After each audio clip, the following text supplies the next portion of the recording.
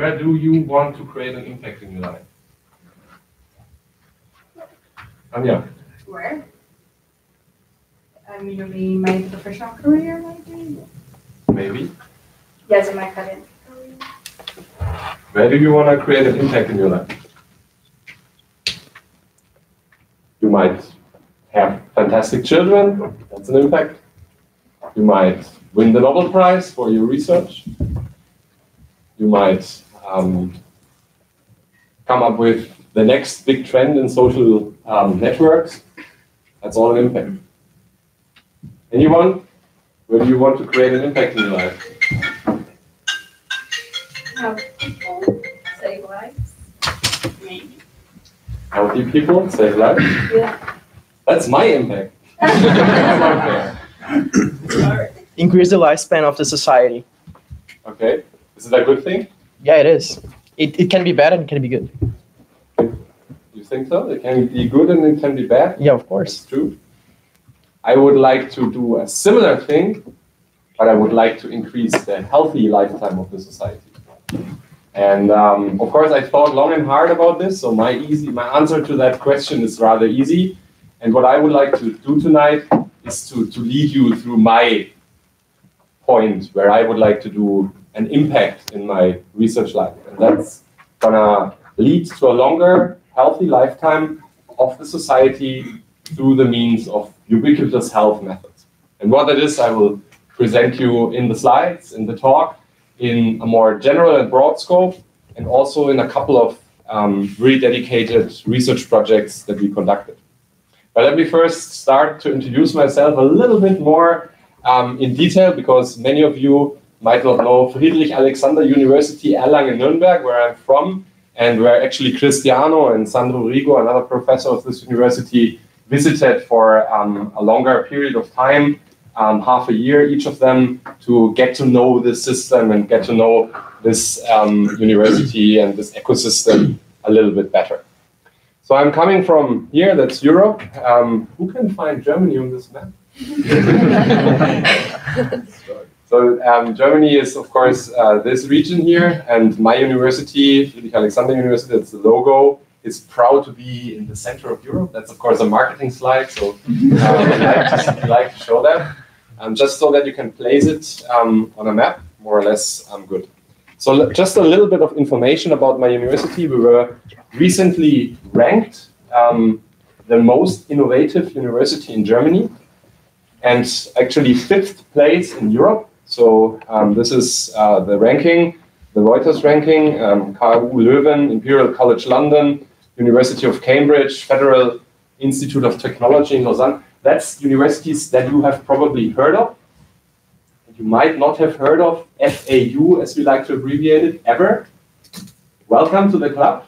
So we have a famous ambassador who's from University of Cambridge, and he said, this university, FAU, is the best university you have never heard of.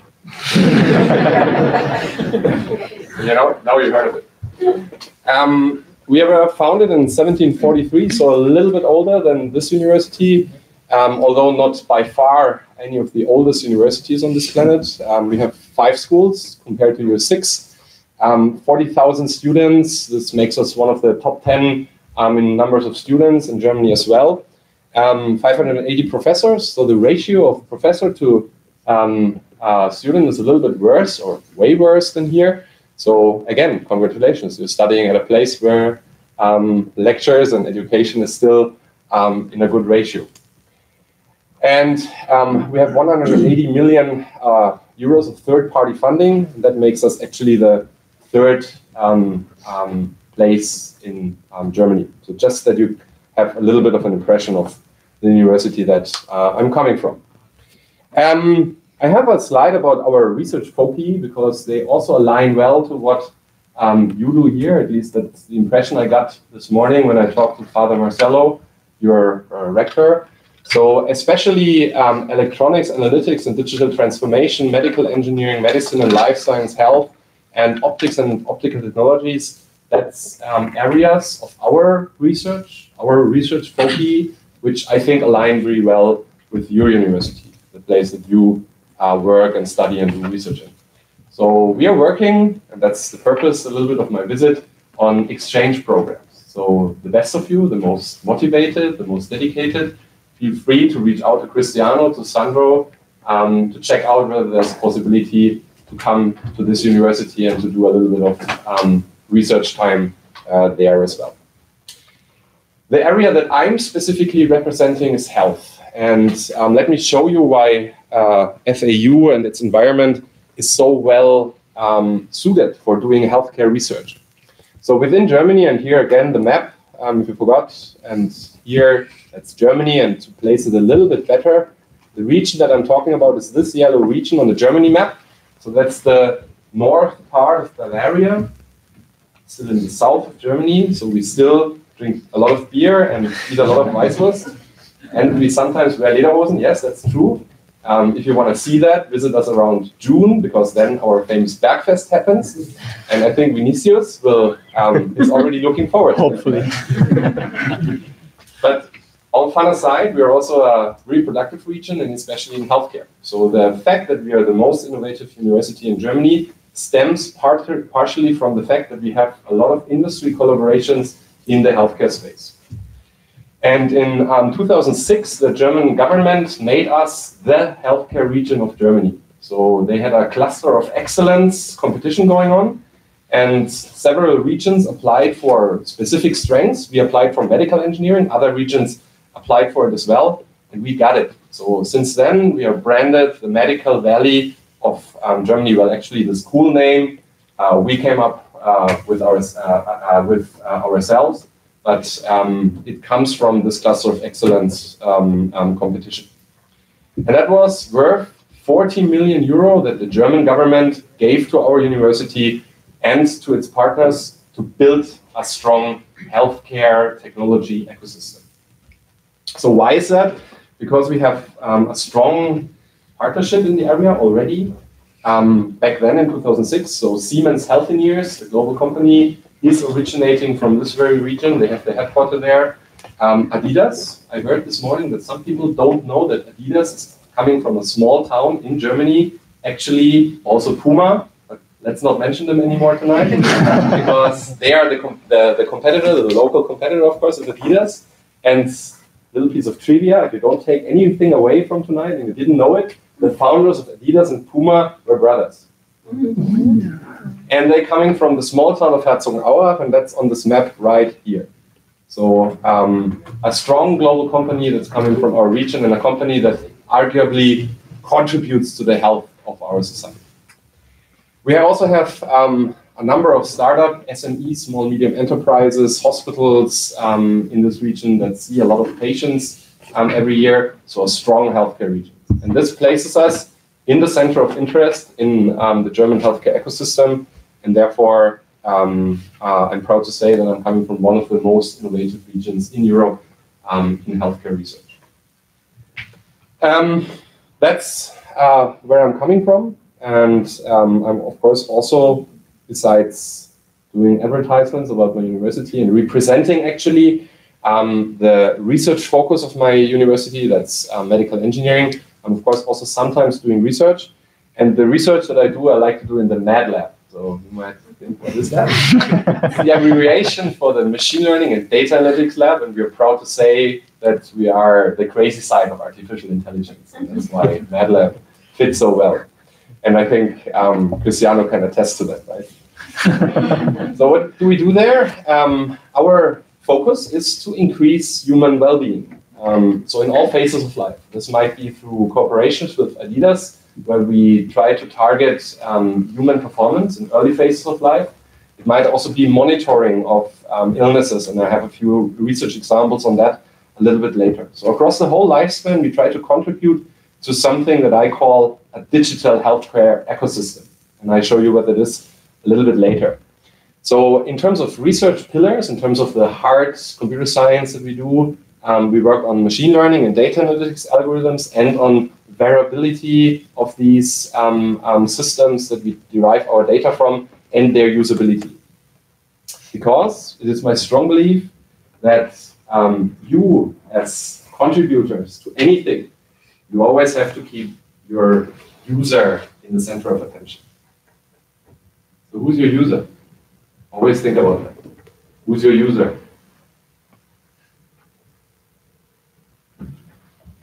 Vinicius, what are you currently doing? What's your most important project?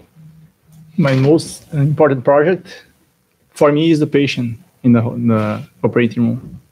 It's not a project. For me, A patient is not a project. Come on. A patient is a human being. yes, that has- the health of the patient, to keep the health of the patient. Okay. How do you do that? By monitoring a lot of sensors that are monitoring the patient. So who's your customer? The patients, the society. Oh, that's completely different stakeholder groups. The society and the patient. Here we have one individual that suffers from an illness, and a big society that has all these things going on. You know, healthcare providers, insurance companies, they have completely different wishes from your patient. They want to keep costs down.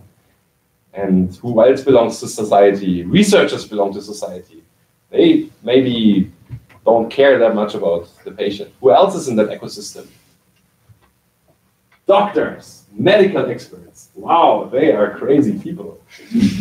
But I think if you want to change anything in health, they are your first customers. Because if you don't convince those people, the medical experts, to use whatever you're doing if you want to contribute to health care, you're not going to change anything. Except you may convince a patient to use a system that you come up with. That's a different story, but R to B is easier than R to C. Research to business or research to consumer. So I can attest to that because I founded 3 startups in the healthcare area, and it's quite hard to address this kind of end consumer. So always have your user in mind. That's why usability, I think, is so important. And in our work, at least, we try to have this spin by constantly making the master students, the bachelor students, so we also write thesis projects and bachelor projects. The PhD students, first and foremost, they have to spend a day a week with their research partner. And that could be the industry, it could be a medtech company, it could be Adidas, it could also be a clinician. And if they work with a clinician, they better spend a day a week with them, actually collecting patient data themselves. Because it's a huge difference whether you use data from the internet that somebody else collected, or you go there and you actually see a patient walking with your system, or having all the kind of problems that a real system will present to the patient. I give you a little bit of a story. One of the startups that I work with, and you'll see it later, works with a gait analysis system. And there's this test that you will see a couple of times later. It's the 10-meter walk test. So this is done in neurologic hospitals all over the world. They all do these 10-meter walk tests. And it's a clinical standard. And it's important in this test to see all phases. The acceleration phase, the phase when you have constant walking speed, so 4 or 5 steps in 10 meters, where you walk more or less constantly with constant speed, and then the deceleration phase. So we had an end customer. We gave the system to a user, and he was told, more or less straightforward, that he should do these 10-meter tests. You know what happened? He didn't do? He did do a lot of tests. We were quite happy when we initially looked at the data. What else could go wrong? That's a hard question, I tell you. So the guy thought, oh, I can walk more than 10 meters. I just do 20 every time. That's of course a good idea, but that makes the whole data not comparable anymore to our big data set that we have. So we can more or less trash it. What's the story? What's the thing I want to explain? You always have to think, what could go wrong? What could the user do? What could happen with my system? And we constantly try to ask these questions together with clinical experts, together with patients. And it's hard and it's tedious and it's painful, but it's important. So please, if you ever contribute anything in real life, go talk to your customer. And this might be, as we just learned, different stakeholder groups. The patient, the healthcare insurance company, the clinical expert, the the researcher, whoever.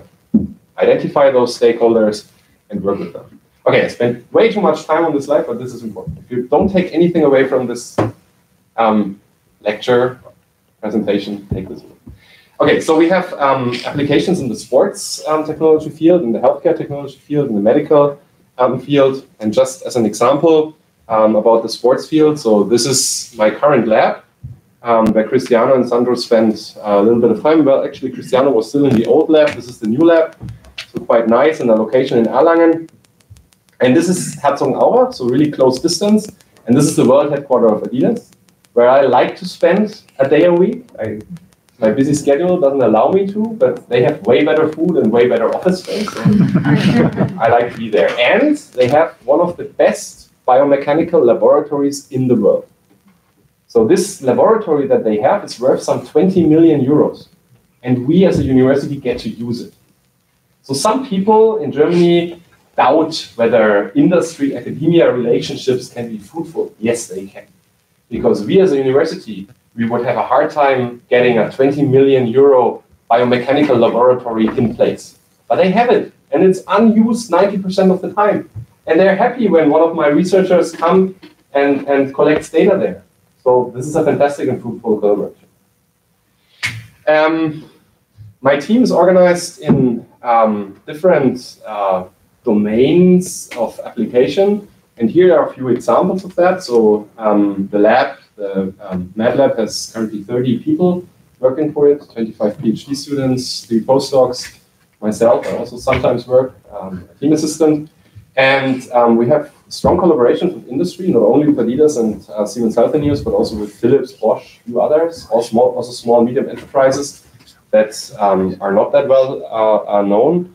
And we work really closely with the domain experts in our field. So with health psychology, with medicine, with sports science. Because I, as an engineer, I know that I can do really good engineering, but I'm not a good medical expert.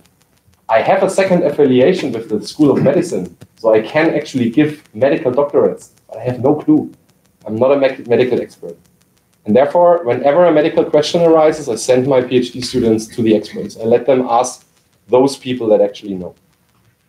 And because I think that's so important, I always like to bring a medical expert to my talks. So please meet Jochen Klucken, he's a neurologist, and he will answer a few of the questions that I have later in my talk. So currently he just says hi, but this is a real expert. He knows about neurology. He knows about Parkinson's patients. Okay, so what is ubiquitous health? I promised this grand title, and now I have to deliver some content on this. So ubiquitous healthcare is a patient-centered healthcare system where we can provide quality of life to real people in all phases of their life. And for that, and talking about stakeholder groups and the society, here you have it. So the society is all that stuff here. So you are talking to insurance people, you're talking to politicians, the state, and believe me, they can create a lot of friction. When you talk to the health minister of Bavaria and you tell her, we have found the research solution to all of our problems, she's like, yeah, but not in this legislature because it might create problems with my voters. So thank you. You talk to medtech company, biotech, you talk to pharma companies and many more stakeholders. You have all kinds of data creation tools to your availability, digital DNA, wearables, 3D printed devices, AI, whatever. But all these are just a means to an end. And that's giving this person, this patient, information about all these things that he's interested in. My patient data, where is it? Is it in the cloud? Or is it in a package that I get sent from my medical expert? That's at least how it works in Germany. So we are currently getting our 4th child. And because my wife was not protecting the piece of paper where all the information about our new baby was stored, as well as with the other kids, what happened now is that she poured a cup of coffee over the paper. And now all the data is lost. It's gone. It's not available anymore. So I mean, it's gonna be not probably important how much the kid weighed in the 12-week pregnancy, but still it's data that's lost. So that's bad because if we really want to live up to the promise of AI, of telling something about real people, we need a lot of data. We need good data. So if all this is lost, this paper stuff, it's not going to help. So we need digital representations of data that make this promise of the AI world really come to life. And then at the end of the day, the patient is just interested in maybe this. How am I actually doing? Also compared to yesterday and last year, and maybe how am I going to do tomorrow if I keep on smoking or whatever I'm doing. So who's this person in the middle? I always like to ask this question. Who is that? That's me or you. That's an individual person, and our current healthcare system does not really work well for this promise. Because we are currently working a lot, first of all, in research on you guys, mostly. So on young college kids. 80% of our research results are based on 20 to 25-year-old study populations. That's because they collect data with you. And they're not really well representative of the general population. And by all means, they work on exactly that, on mean values. But that's not an individual patient. We need data from individuals. We need to solve all the data protection privacy issues that are out there and that are valuable, that are important. But we need access to data from individual people. And therefore, I'm pretty proud that I'm part of a project that tackles this very problem or this very challenge, because together with Siemens and with Adidas, we're currently creating a digital twin of a human. And that's really a large promise. So it's a digital representation of yourself from the moment you are coming to life. And I don't mean your birth, I mean the moment you are incepted. There's already a lot of data created in that phase. We have ultrasounds, we have blood samples, we have all kinds of things that are investigated. And this is your very first healthcare profile, and currently more or less inaccessible. We're creating digital representations of your organs. Of course, that's a huge business field for Siemens because they do medical images and they can follow your organs across time, and they can relate your old ultrasound image to your new tumor image. So this is interesting applications and also an interesting market for them. And we are creating the digital DNA of an athlete together with Adidas to better understand the individual needs of a person and also how the needs are changing across time to give you a better product recommendation. So you shouldn't wear Nike shoes anymore. I saw that. Get Adidas shoes. Yeah, I don't have one. I thought about it. Oh, that's so American. I'm just kidding. I have a Puma though. So this is the world that we are going towards. You will be born at some point in time in 20 years with a digital representation of yourself. I don't know how it's connected to you. It might be a chip that's implanted. I don't know. It might be just a cloud space with your personal data. I'm not talking about healthcare data only. I'm also talking about your address. So do you know how tedious it is in Germany to change your address? You have to write to 100 different companies, and some of them just lose your letter and still post your important tax data to some old address. How cool would it be to just change the address in your personal data space, and then everybody knows?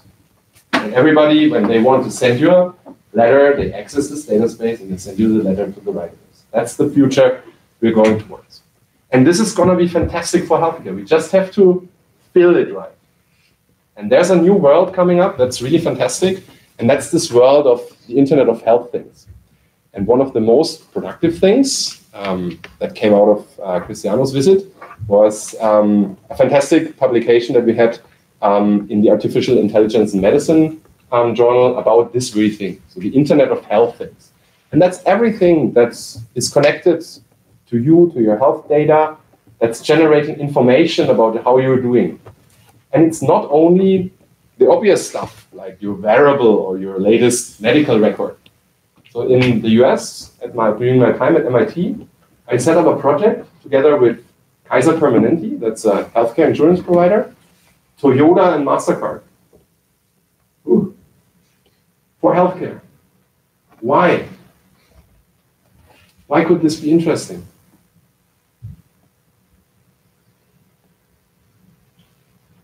What do you get from Toyota? Okay, think further in the digital world. Think about roads. Think about roads, yeah. Maybe interesting, I didn't think about that. You get mobility profiles of people. Especially interesting in the US. Is the guy always driving to the bakery that's just a mile away? Or is he sometimes Sunday mornings not walking when the weather is good? And not driving when the weather is good. And he's probably walking or riding his bike. And what do you get from MasterCard? Yeah. You know whether the guy is shopping at Walmart, the discounter, or at Whole Foods, the premium goods seller, retailer. You know whether he actually owns a bike that he could use to drive to the bakery. And all these things, so all these information pieces are going to meld together in the future to give us information about who we are as humans. And it's actually already happening. So who of you uses Amazon? I do. So what happens when you type in, I want to have a red, whatever, I want to have a red bicycle. What happens in milliseconds? You're being assessed as a person. Your personal profile is going to be matched against this personal profile of thousands of other people. Thousands of other people will generate one person that's really close to you, or several persons, and then several persons are searched for this person that also wanted a red bicycle. And then it's going to check against what bicycles did this person get recommended and which one did it actually choose. And that's the same bicycle that you are going to be presented if you have the right financial possibilities to buy this real bicycle. So that's the world we're actually already living in. But why don't we do that for healthcare? Right? If we had access to all the data, we could do the very same thing. Amazon can just do this because they have all the data.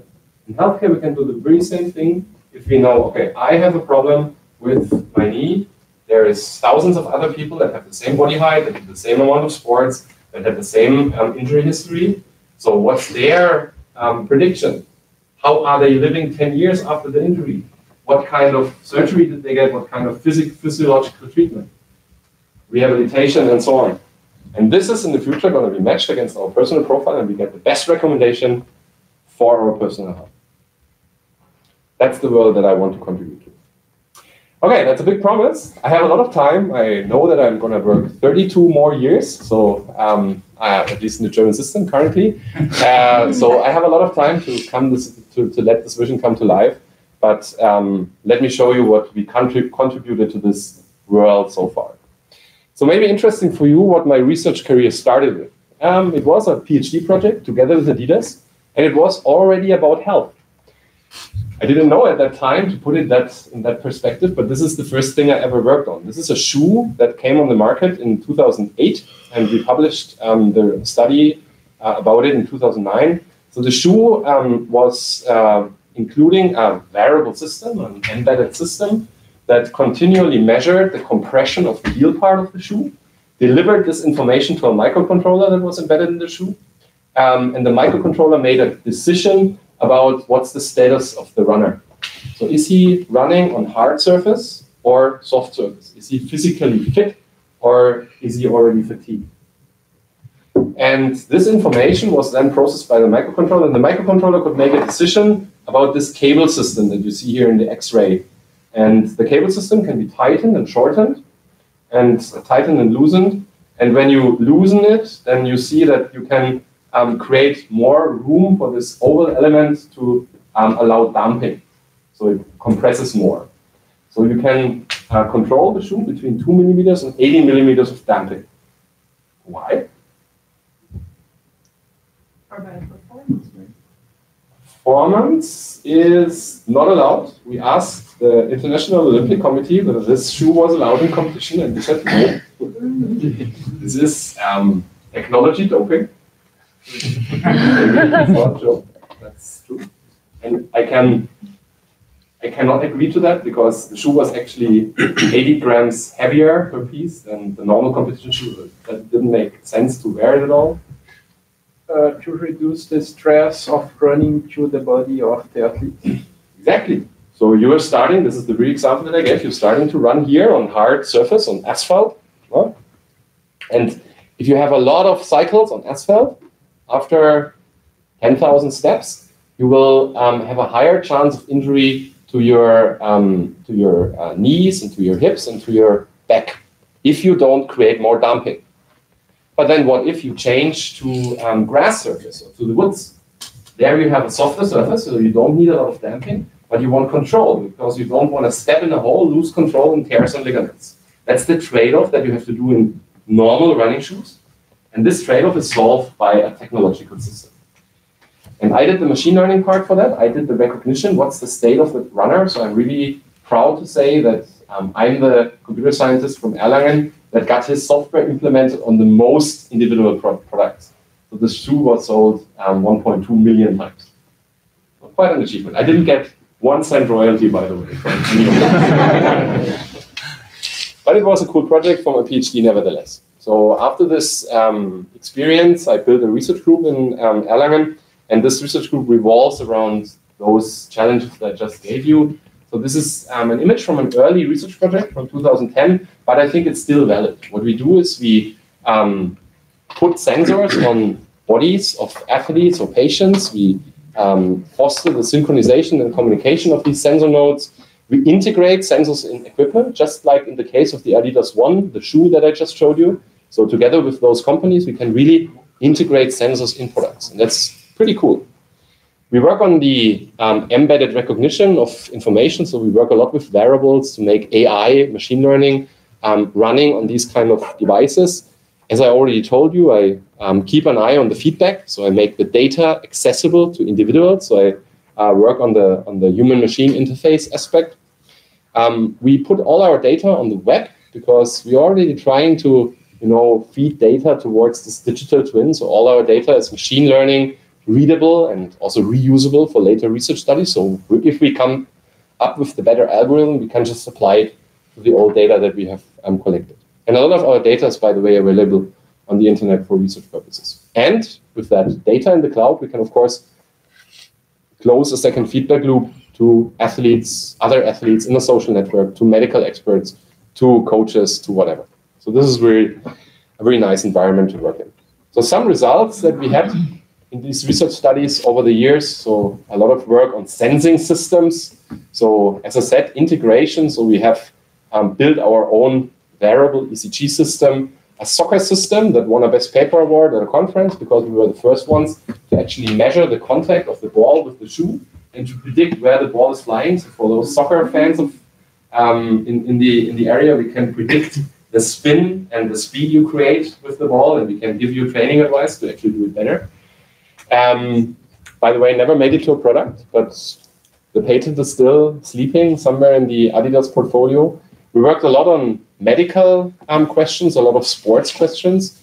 So ski jumping is an example. If any one of you watches the Winter Olympics and has ever seen a visualization of the jumper in the air, like the angle that he has with his skis and how much they are vibrating, that's a product from my lab as well. So one of my PhD students did the whole system, the telemetric system to collect data from the skis, to put that into a biomechanical model to drive the visualization. And the visualization was then done by a company that's working for the Olympic Games to do the visualization. So that we don't do products all the time. Mostly we, of course, focus on the research. And something that I want to focus on for the first few few slides is something that is dear to me, and that's biomedical signal analysis. So what could you do with that? I know that Brazil is fond of soccer. Let me show you what can happen in soccer. This is the famous case of a Hungarian player, Niklas Feher, and he actually died on the soccer pitch in the age of 24. Why? Because he had a sudden cardiac arrest, and it was really unfortunate that he couldn't be revived after this thing happened to his heart. Why am I telling this? Because it's really a shame. The symptoms that are leading to the sudden cardiac arrest are easily visible in the ECG. You just have to see it, you have to detect it. And you can bet that this guy was wearing a lot of his times some kind of training device, like a polar heart rate monitor that is just there for training monitoring purposes. So it gives you your heart rate. But these devices can do way more if you apply the right technology and the right AI to it. So we are building since 2010 a framework that we call Hearty that allows real-time ECG analysis on a mobile device. You can download the framework, we share it with the community. You can build on it. We build its recognition on available database, the PhysioNet database. And what it does is really simple. You stream data into the mobile platform, and it gets analyzed for several important clinical parameters that were developed together with clinical experts. And it does, if you want, a simple classification of the ECG into here's a heartbeat, and here's a good heartbeat, here's something that's going wrong. And if we have too many of these, here's something going wrong, then it's a good warning sign to send you to a cardiologist. So for many of the research studies, we use our own developed system. Of course, that's not wearable, that's not integratable into daily life. So what's the reason that this stuff doesn't exist on the market yet? Mainly signal quality. So with the heart rate monitors that you can currently buy on the market, you don't get the signal quality that you need for this kind of ECG analysis. However, you can, of course, have better signal quality if you use something like this, if you use connected electrodes. That's not really feasible for everyday use, right? So Niklas Schleher wouldn't have used such a system, probably. So we have to solve this, and luckily we have one of the largest Fraunhofer institutes. So this is a research institute, just like your, what's it called, ITT? So it's a research institute close to universities, but not university itself. It's there for technology transfer into real applications. And therefore, we had a project together with our Fraunhofer to build a wearable device. So this shirt, they call it the fitness shirt, that has improved signal quality. So we worked a lot on the measurement technology to make this dream, this vision come true of clinically usable ECG data that can be streamed into a mobile platform. So this is currently marketed. It's not taking off that well, but at least it's out there on the market. And another positive aspect, this guy who was working for Fraunhofer as a model is now part of my lab. Girls, that's good. If you want to come visit, it's a good incentive, I guess. Okay, so where else could you apply this heart rate monitoring stuff? Okay, the case with the sudden cardiac arrest is pretty obvious. This is not so obvious, and I like to tell the story.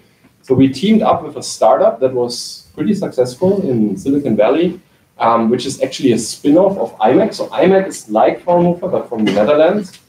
Forget it. They are a pretty successful startup called Bloom Technologies.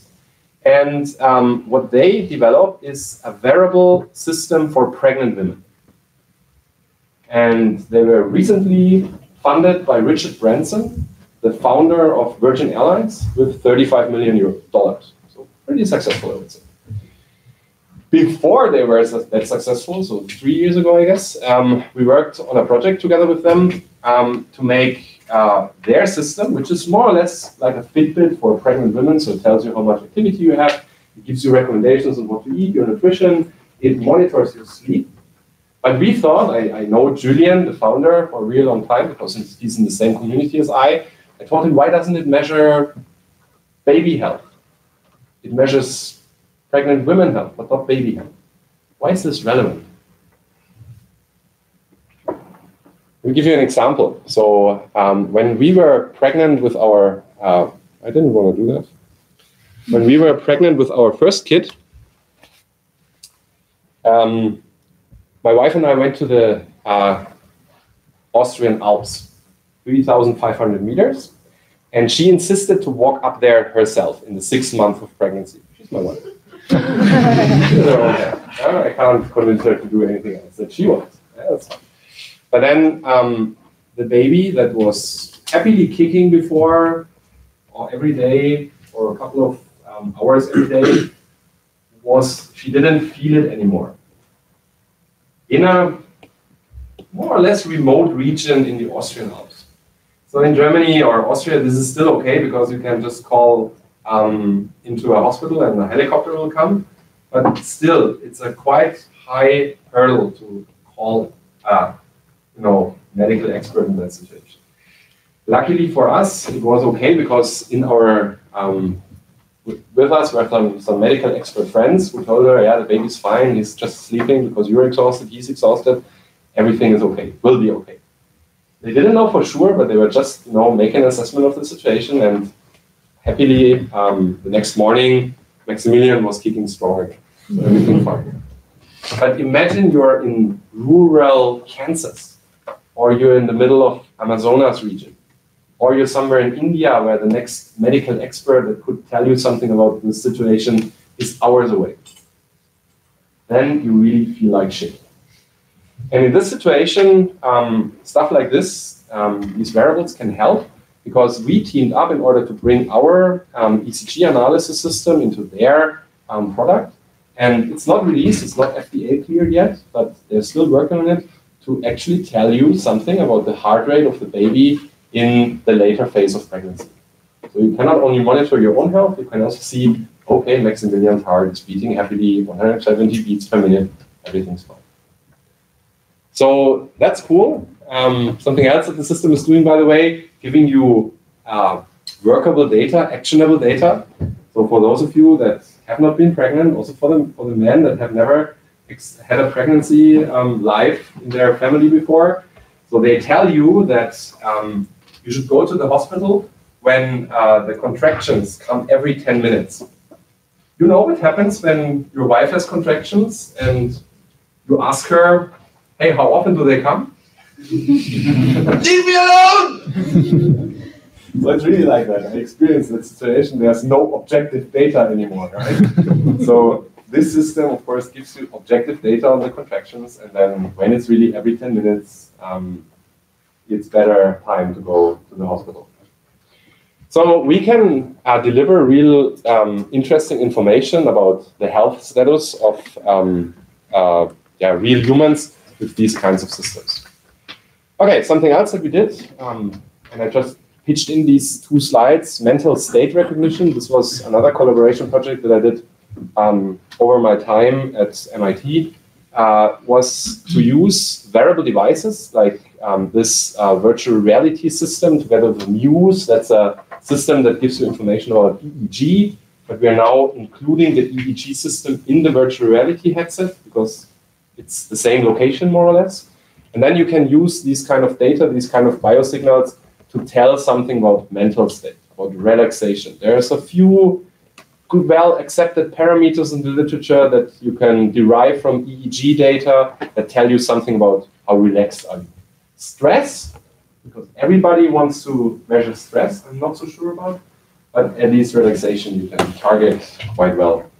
I hope that this is more or less true, Andrea. I'm not sure. I always try to talk to the experts, you know. So the focus of this study was to measure relaxation. We built a room where students, in this case it was students, can relax, and we measured their academic performance with or without use of this relaxing room. And I can tell you that the academic performance, at least of the MIT students that went through this experiment in the relaxing room, was better. So it's a good idea to relax the evening before an important exam. That's another important outcome of the study, although it was not the research question. We also took this away and took this around and measured the real-time stress situation. We didn't call it stress, we called it focus. So how focused are you? How much inner flow are you when you're working on a problem?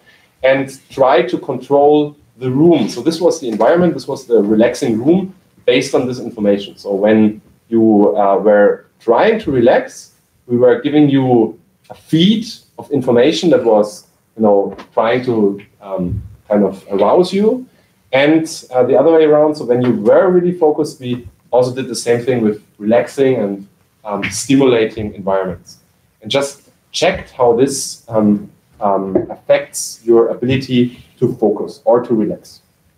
And The learning here is that if you're really focused, it doesn't matter what you do, but if you're relaxed, you can easily get out of that state by the wrong stimulus. So if you want to relax, better search a really calm atmosphere.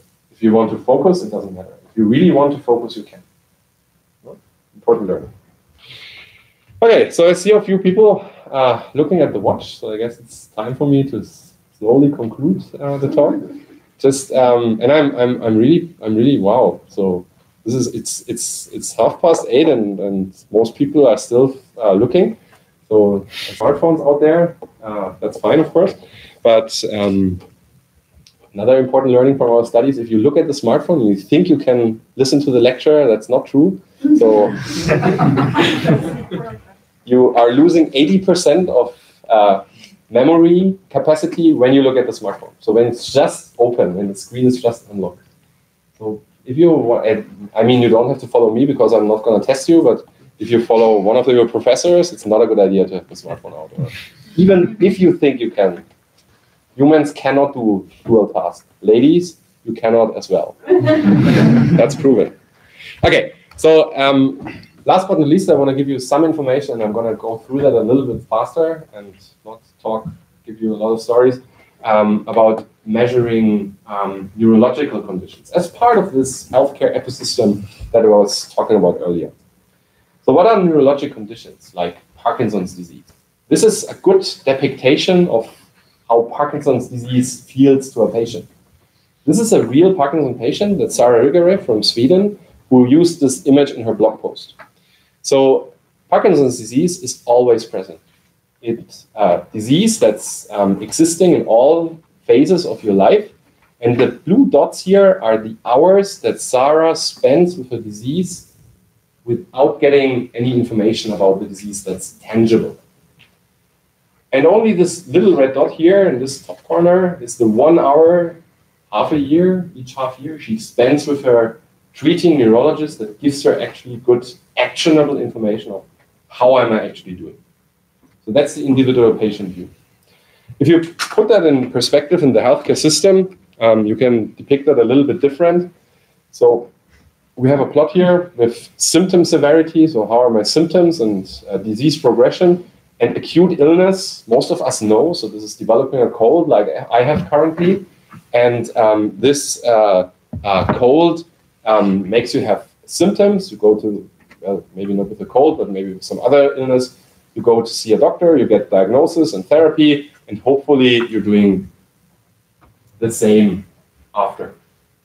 Sometimes there is symptoms remaining. So if you have, for example, a knee surgery due to ACL, anterior cruciate ligament injury, you will get in a stable state again, but it's not going to be as good as before. I know that because I had an ACL injury.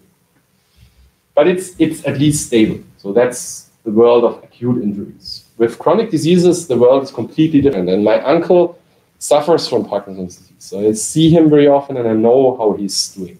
So sometimes, some days he's really doing good. And then other days, especially when all the relatives visit, he has a really bad face. So he's breaking down. He cannot stand talking to people anymore. And you see him trembling and you see him almost falling. And this is a disease that's really affecting the person every day. And the problem is that the person himself often doesn't know in what phase he's currently. Is the disease progressing, or is it actually getting a little bit better through medication? So ideally, we would need diagnostics and therapy connected to all the phases of this development. But this is totally not the case. As I told you before, with Sarah Rigare, patient sees doctor, at least in Germany, every half year. So not a very good situation, because the doctor might be here, and oh well, nothing progressed. That's what the doctor sees. But in reality, there was this huge fluctuation in symptom severity. And maybe it would have been a good idea to give new medication here, but it didn't happen.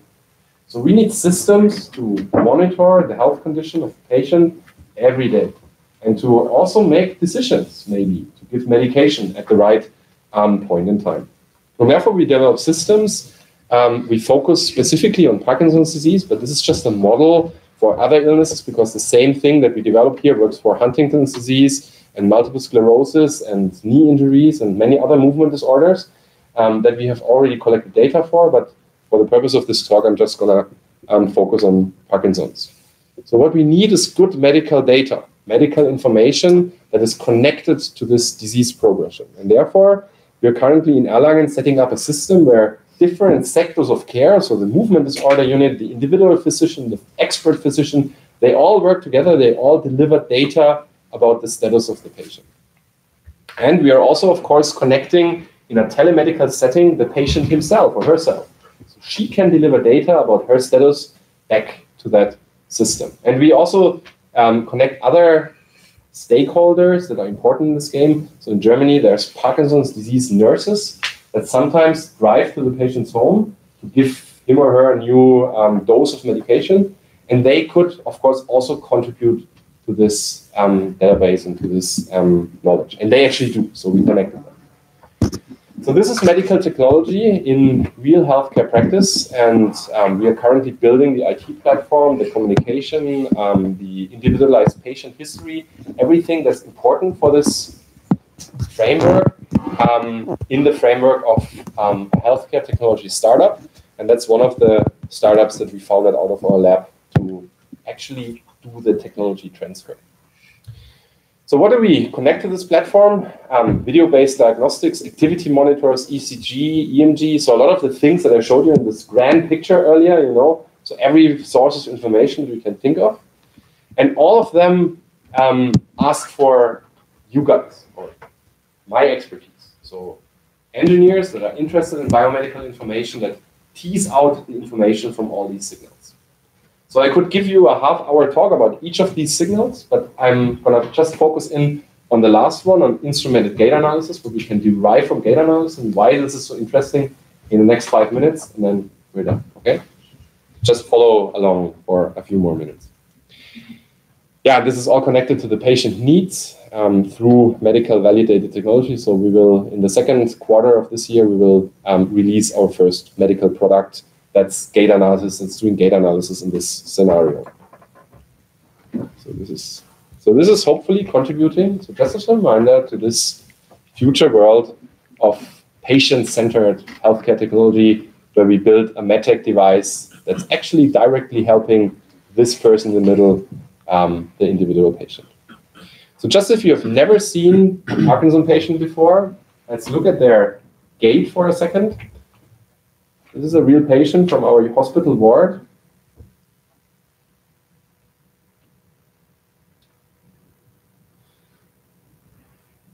And then when you discuss this as an engineer, that's another type of test that every neurological hospital in this world does with the patient. So the first thing that the clinical expert that's 8 years ago asked you is, what did you notice? What did you notice? He's bent towards his left side. Yeah, bending is a typical symptom. He's slower as well on the left Slow, to do the climb. right? The left arm didn't swing. You noticed that? And interestingly for us, all these things that we just said, so the leaning, the walking, the asymmetry, the bending, that all is reflected in your individual movement pattern. And we did a lot of tests for that, and we came up that with the solution that the best position to monitor these kind of symptoms is the foot. Because here you have the largest amplitude in movement of your extremity. You get a lot of comparable data, because as long as everybody moves, you can create data for these persons. So think about the Amazon example. You need a lot of data to relate that to something. And a third and super important argument about the feet is, and to me, the most important. Come on, guys, what's the most important thing? I told you to remember that. Always think about your user. So the guys that have a disease that's targeting every day, so they don't want to put on an additional system. They don't want to even carry around a belt that's only made for this specific purpose. They just want to put on their shoes. And that's what we do. We include the sensing mechanism that we need to target this disease in a regular everyday shoe. So we get data from a system that's usable for the patient.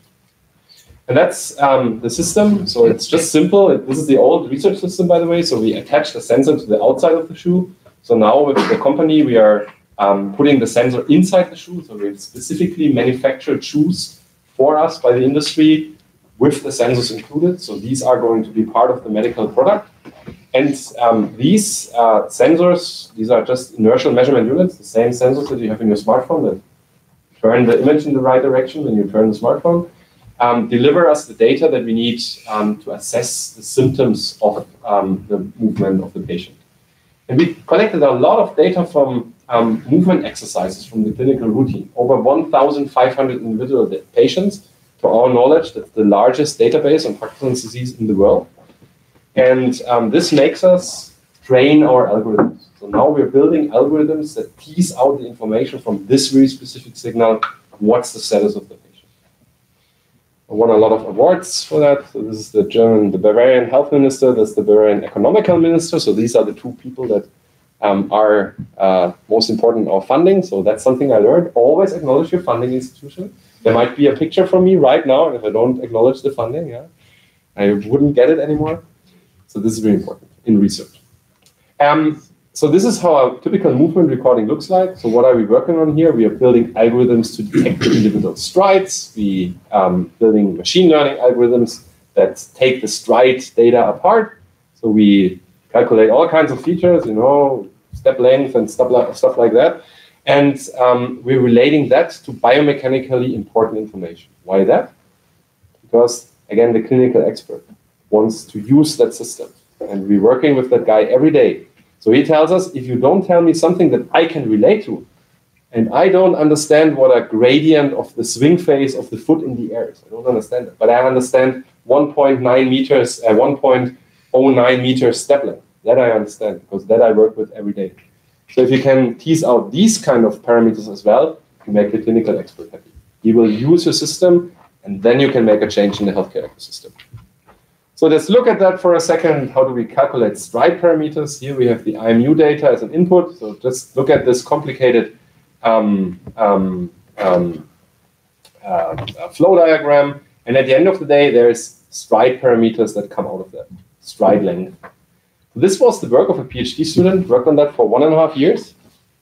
Why am I showing you that? And this is currently, as far as I know, the still best publication. We have the data set out there, so you can benchmark against that. So if you come up with a better solution, better recognition algorithm, please publish it and let me know. But one publication was better than that, and that's the following one. We did the same thing with a way different procedure. So we threw this all into the trash. We used a deep learning system, because you have to do that if you do work in AI, especially if you're a little bit crazy. So we did end-to-end learning, forgetting about all the complicated steps that we had in this procedure, just feeding the IMU data into a TensorFlow model and outputting things like step length and others. And we actually beat our own algorithm. So this is the old algorithm, 1.4 centimeters of error. And by the way, in a real biological system, the clinical experts always say, doesn't matter. I don't see 1.4 centimeters anyway. I just want to follow the progress. But nevertheless, as an engineer, you want to be better, right? You want to have something measurable. So 1.4 centimeters error, and the deep learning approach, 0.6 centimeters. That's less than half the error, and better variability as well. That's cool, right? What do you think, which of these sides is going to be implemented in the medical product? This one with the big red cross through it, or this one? This one. What do you think? Deep learning is the solution to everything, right? Who tends to disagree? I do. Who disagrees with me? I can't disagree. It's not so explainable as the other. Right, that's the thing. So if you wanna certify a medical product, you have to tell the certifying agency what exactly your algorithm is doing. And deep learning is not the solution to everything, especially in medical, because in that approach, I can tell you exactly what every box is doing. But in the deep learning approach, if you feed the system a symphony of Mozart, I have no idea what happens. Actually, I do, because we did that. And it outputs step length, like completely stupid one, but it still outputs steps. But you get the point, it doesn't make sense. So I couldn't tell you what exactly happens. By the way, if you feed the same symphony of Mozart into this guy, it correctly doesn't recognize any steps. So that's a good thing. So that's still challenges that we work with. However, with the current system, we came up with something that actually helps the clinical experts and just some data so that the real engineers and academics here are happy. So we have stride length, for example, which relates very nicely with the progression of the disease. So this is progression. This is controls in the 1, 2, 3 stages. So getting worse of the disease. And you see that these measurable parameters are well connected to the disease progression. So this is again a problem because this is derived from many patients, 193 patients, but it's still a problem. Why? Because this is mean data. It's not telling something about my uncle. So we did the same study for my uncle. We looked at individual patients that are returning to the hospital. So these are follow-up visits. We have patients that get worse, that are stable, and that get better. And again, this is individual patients, and the disease course is nicely reflected in those measurable parameters. So that's what Jochen originally said. Oh, there's no star to that. So at a keynote in Boston, he said, "This is fantastic." So I'm just citing my clinical expert. So where are we going? In future, it will be important to use these data to give individual patients some information about their health data. That's the image that I showed you earlier. It's my health data. That's going to be important. And that's a project that we're currently conducting. We luckily got a huge funding from the European Union to make this vision come true. And that's this disease progression that I showed you earlier, connected to an individual's patient's route. So here we're seeing a Google Maps navigation system for patients. I have this change in my disease status. How is this relating to the other guy? Remember the Amazon example? That has the same kind of symptoms, the same kind of